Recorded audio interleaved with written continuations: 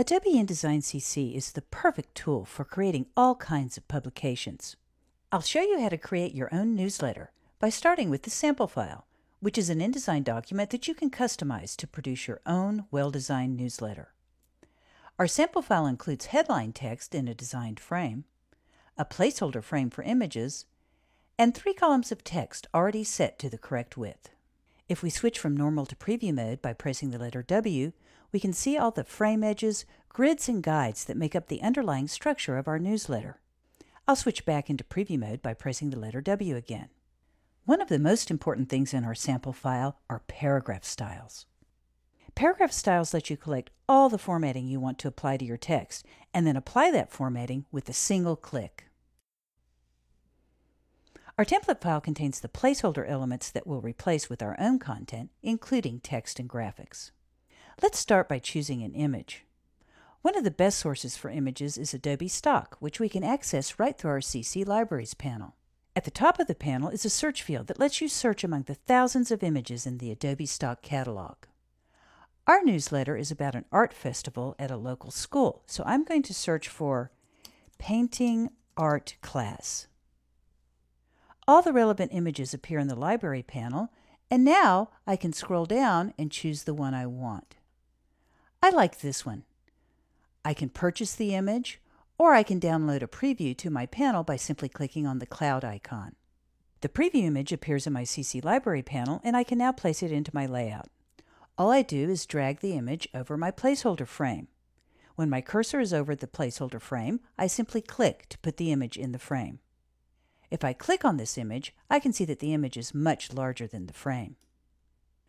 To fit it into the frame, I can just come to the control panel and click on the first frame fitting option, and the image fits perfectly. I could also use an image that's on my hard drive by using the File Place command.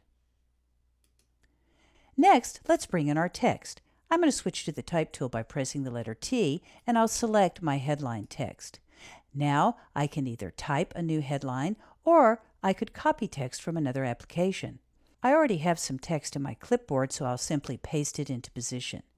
Notice the type is already formatted for me. Now let's bring in our article. We'll select the placeholder text by holding down Command or Control and the letter A, and then pressing the Delete key. With the cursor already in place, go to the File menu and choose the Place command.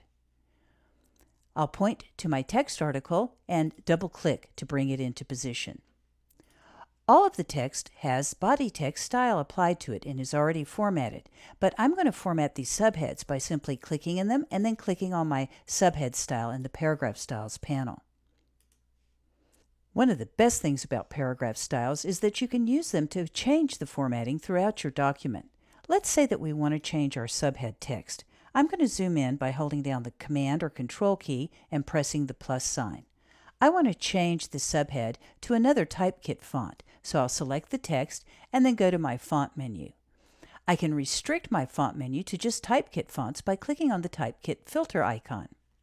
I'm going to choose Museo Sans and apply it to this text. That looks great, but if we look at our Paragraph Styles panel, there's a plus sign next to the style, and I see a tooltip that tells me there are overrides here. That means that this text is formatted in a different way from the paragraph style definition. But it's easy to update. All I have to do is right mouse click on my style and choose Redefine Style. When I do that, all of the subheads in my document are immediately updated. We can change any element in the sample file, including customizing the color. Let's change our headline frame. I'll click on the frame, then from the control panel, choose a new color in the Fill Color swatch and simply click to apply it. Once your newsletter is complete, InDesign makes it easy to distribute and share your document in a variety of ways. You can create a PDF file by choosing the Export command from the File menu. You can then save the PDF to your hard drive. Another way that you can share your document is by using Publish Online. With a single click, Publish Online lets you publish any InDesign document online and easily share it. To use Publish Online, simply click the button in the upper right-hand corner of your screen. With a click, the document is uploaded to a unique URL. Once the document is published, you can share the unique URL via email, social media, or even embed it in your own website. And you can view the published document from right within InDesign. InDesign makes it easy to create publications like this newsletter and to easily distribute and share it with anyone, anywhere.